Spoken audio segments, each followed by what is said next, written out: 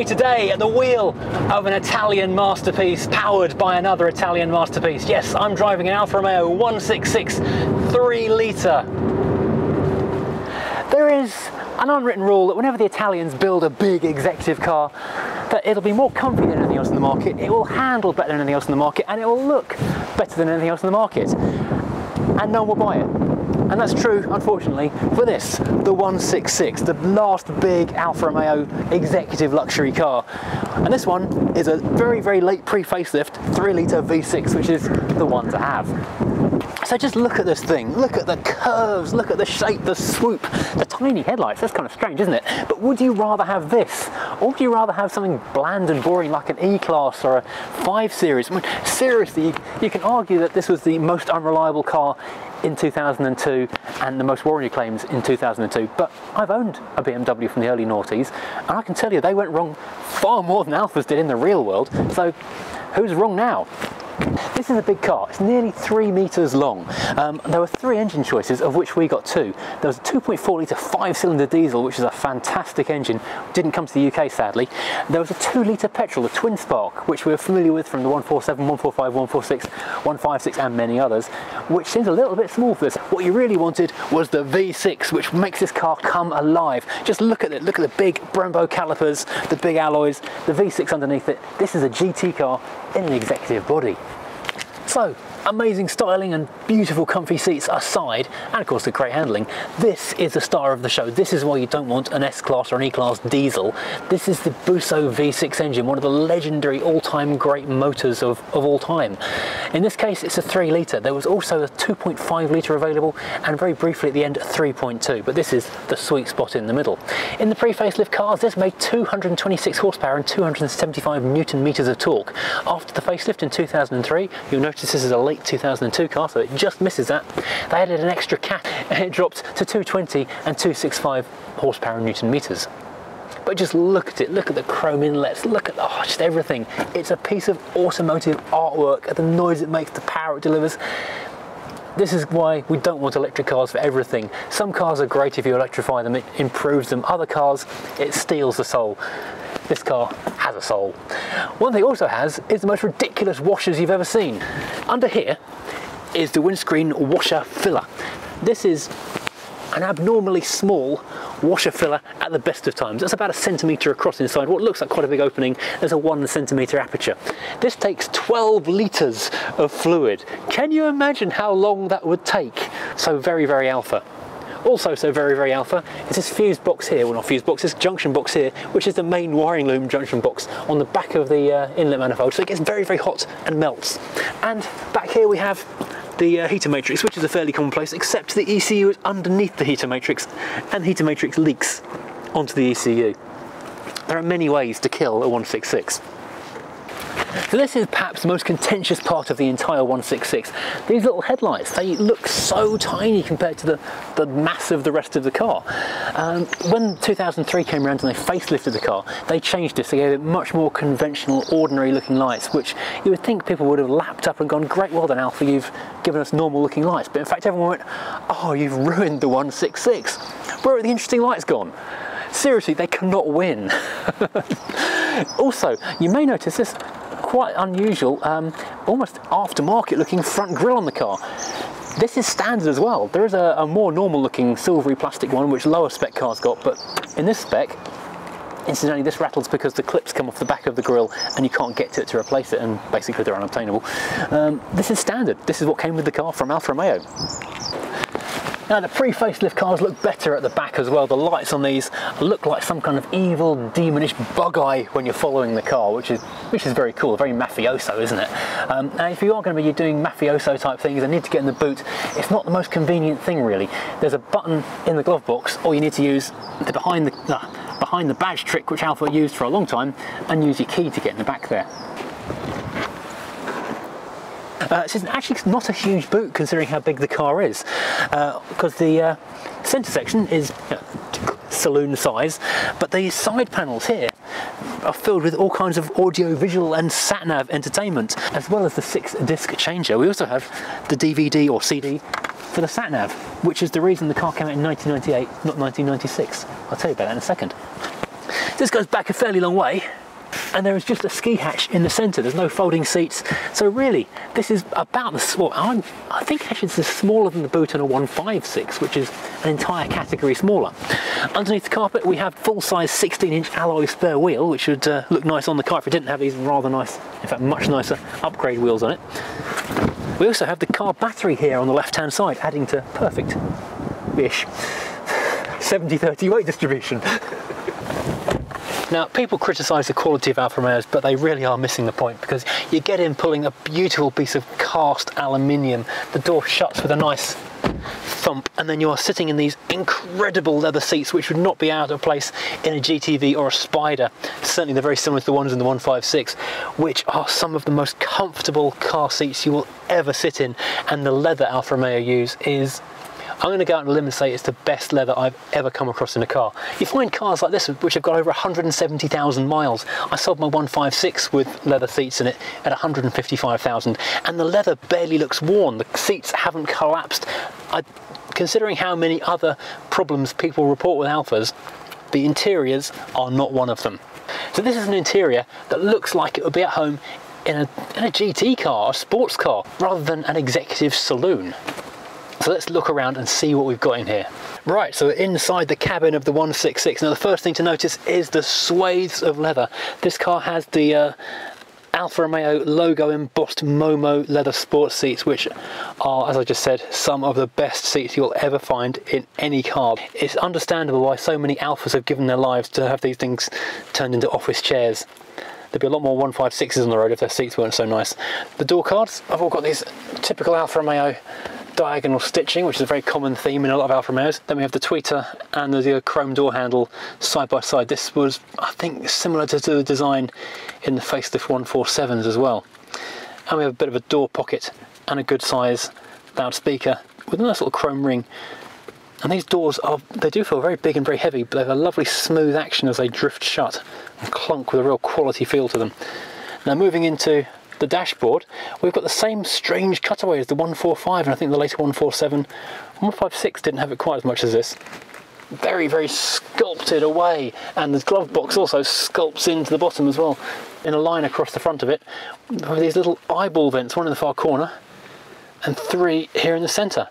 This is again a very Italian, very Alfa Romeo thing. You find these kind of things in all sorts of Lancias, Alfas, everything, Maseratis, you name it.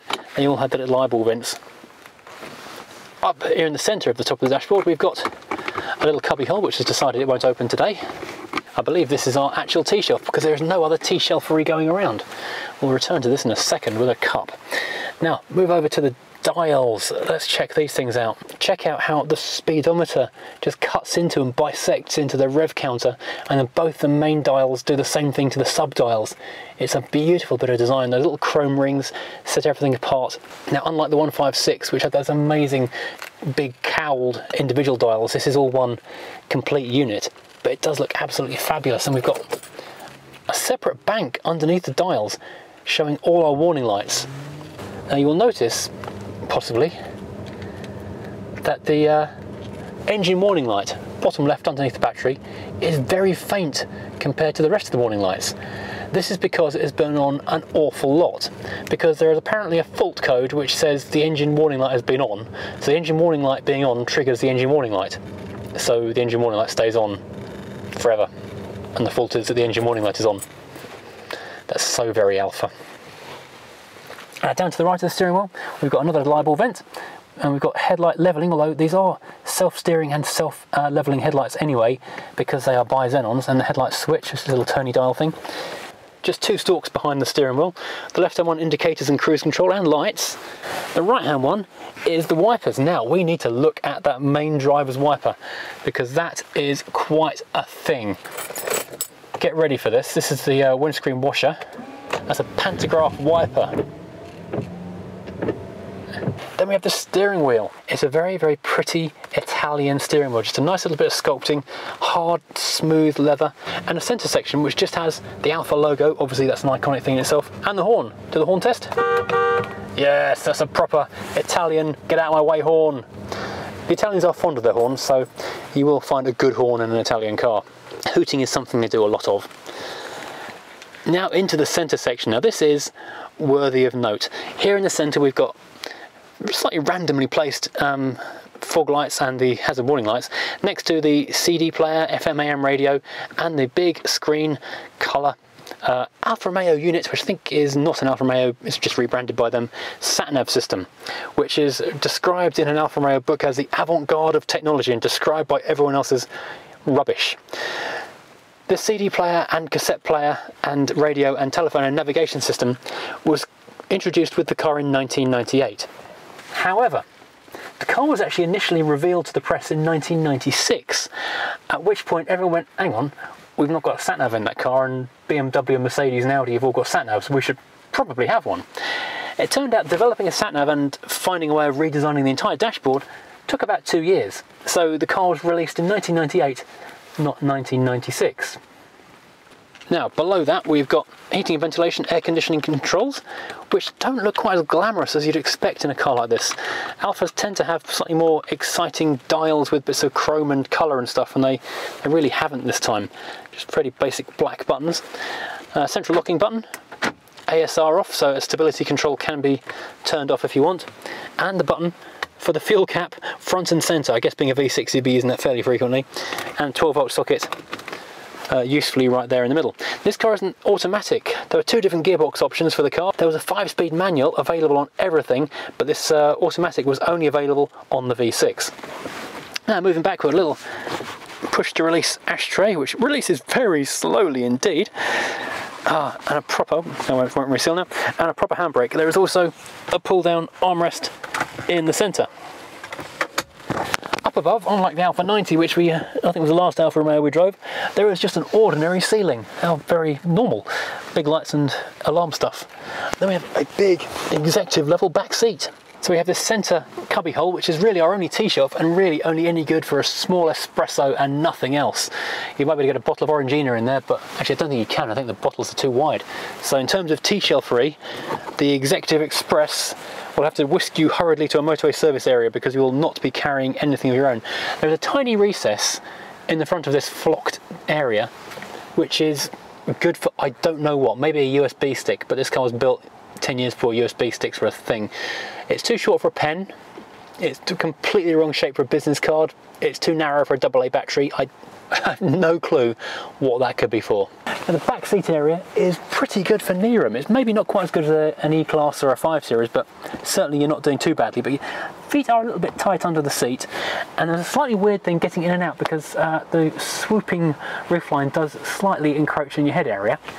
And these sporty bucket seats you've got in the back are really, really tight, basically. They are clenching the buttocks for you. You don't have to do any bum clenching yourself if the driver's getting a bit spirited because the car's pre-clenched you. Which if you're maybe a slightly more commodiously, generously proportioned executive sitting in the back, this might not be the most comfortable car in the world.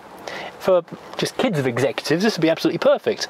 The leather is just the same fantastic stuff you get in the front. You've got eyeball vents, same as in the front. You've got a 12-volt socket, which is not a common thing in, well, a car of this vintage, and nice big pockets in the door as well. It's an Italian car, so obviously there are little tiny ashtrays in the door, ideal for a small child who's not smoking very much yet, and a little tweeter next to it as well. And individual reading lights, so you can do your important paperwork when you're sitting here in the back.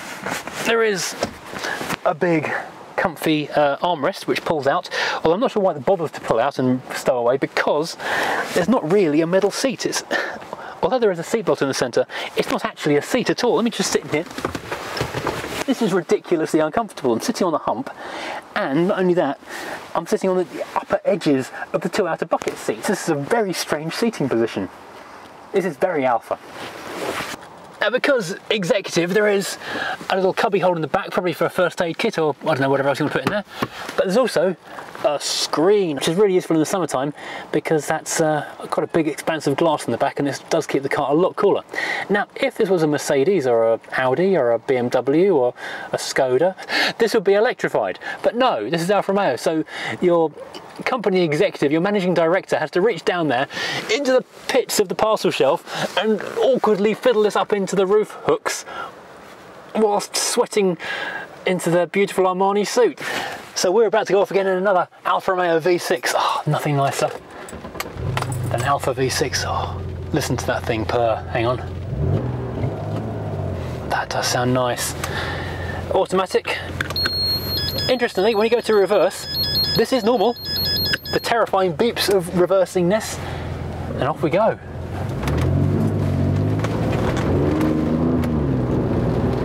That's smooth.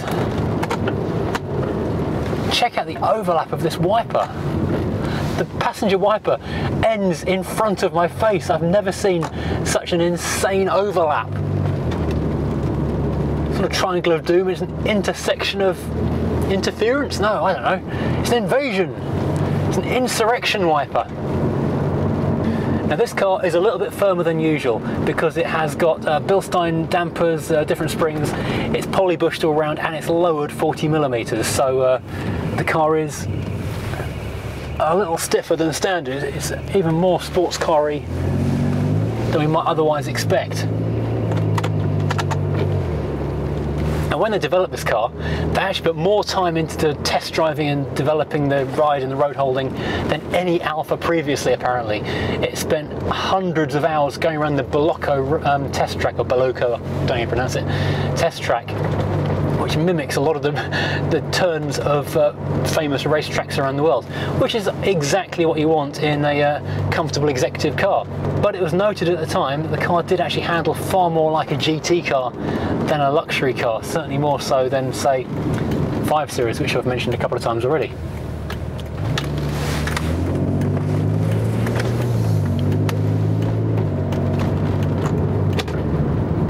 Now that V6 does have an amazing rumble to it. I think the word sonorous is probably quite appropriate to this car. And it's always there, ready to give you a bit of a blip. Quick downshift and hear the noise. Even if you don't go any faster, it's an automatic after all. Lovely. Doing the MPG no favours. It is noticeably quite firm, more than you would expect in a 166, but the payoff from that is the car does look absolutely fantastic. Now I'm told the reason this was done actually by the previous owner is because parts for the 166 are really hard to come by. There are lots of things which are unobtainable, and failure can mean the car is off the road virtually indefinitely while you try and find replacements. One of those things can be the shock absorbers, the suspension components. So instead of having the car not on the road, this car's got Bilsteins instead. Now, being a luxury car, the steering is quite light. Now, the driving position is perfect. People used to criticise things like the Sud for having bizarre legs over to one side kind of driving position, but there's nothing like that going on here. It's actually a really nicely laid out driving position. So I'm sitting with my legs directly straight in front of me. My back and everything is all at a nice angle, a nice distance from the steering wheel. It's all adjustable, of course, but it feels so good. This is really a stunning car to look at. This is an era when Alfa Romeo were being very bold and producing some beautiful swoopy designs. This car, the Type 936, is the work of Walter de Silva, who also did the 156 as well. Now underneath, it's not a new platform. It's based on the Lancia Kappa, which came out in 1994, and that was Lancia's flagship for a while. But this had very heavily revised suspension, so it handles completely differently. This has got multi-link suspension all around, obviously disc brakes all around, goes without saying, and this thing really does just cruise beautifully. The steering is very, very light, considering it's such a large car with such big wheels. Being front-wheel drive, it's very sure-footed, very stable, very easy, quite communicative as well. Only a 2-pedal car, of course. The whole thing is geared very much for driving ease, making it comfortable and refined, but at the same time, Alfa just couldn't resist making it fun, which they have done a great job at. I can imagine you could drive a very long way in this car and feel completely refreshed, and then get out and want to drive a bit further because it's still an Alfa Romeo. Now, performance-wise, good to talk about performance when we're in the 30-mile-an-hour zone. It's a rapid car. This early pre-4CAT version is 0 to 60 in 7.8 seconds for the manual and 8.1 for the auto. For a big car, that's pretty impressive. Now, ownership is not without issues, let's say. We already mentioned the fact that some parts are hard to find. Some parts are awkward to change as well. There's a side light bulb warning out on this car at the moment because it's lost a side light bulb. That is a £56 part and a 7-hour job to change, which is why it's currently in the glove box. Now these today are rare cars. They were not common cars even when they were new. In the UK they sold maybe 3,000 of them. Currently, according to there's a specialist supplier of parts for these cars who do their very best to actually save and maintain rather than purely break the 166s. They think there's maybe 120 of them left on the road now, which is not big numbers by any means. Part of that problem was that the 2.4 litre 5-cylinder diesel, a great engine, although it was put into this chassis, it went out of production in I think 2004 or 5 before the overall end of production, but it never came to the UK. So company car drivers who in the that's interesting, in the late noughties were crying out for diesels for benefit in kind company car tax, they never got access to it. They really missed a trick by not selling that particular engine. Now, I joked earlier about this car being a mafia car. The colour of the paint, this actual dark metallic black, is actually called Mafioso Black, believe it or not. It's a special order metallic, a bit like Panther Black on the Fords. And the quality of the finish, according to the owner, is crap. It's actually dulled and faded in a few places. So perhaps they could have tried a bit harder with that one.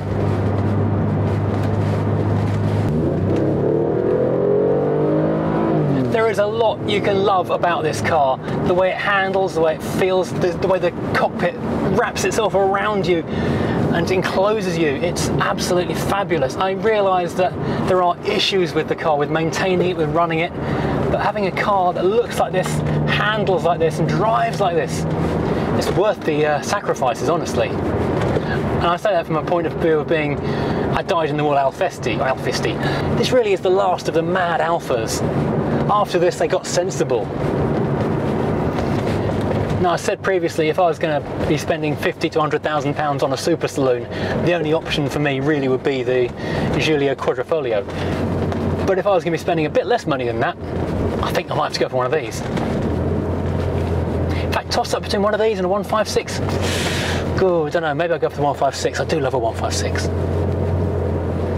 Now, these are rare through various faults, lack of support, lack of parts. Interestingly, it tends not to be rust that kills them. They were galvanised. In fact, galvanised better at the beginning than later on. You tend to find the bodies don't rot, but the floors do. Alfas hate speed humps.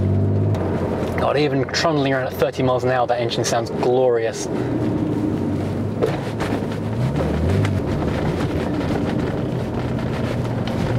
There you're going, are you?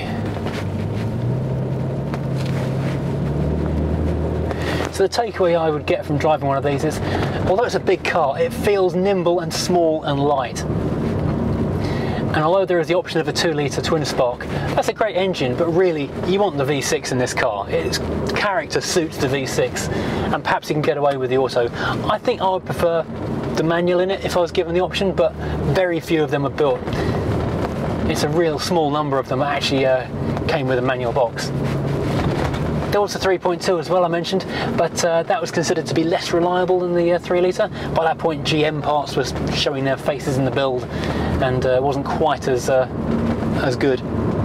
This car does that trick that only the very best cars have the knack of doing. It's a great big car. It's a huge car by European standards, but it absolutely wraps itself around you so you don't feel you're in a big car. I've only been driving this car for a short time, but already it feels so small and natural. It doesn't feel bigger than an Ego as I'm threading my way through traffic. It's incredible. Well, thank you for joining me today. I hope you've enjoyed this ride out in this beautiful piece of luxury Italian sculpture. It's a shame more people didn't take advantage of these things and buy them when they were new. They are beautiful machines that deserve to be driven and seen. If you've enjoyed this, please hit like and subscribe as always, and join me again next time when I'm driving something completely different.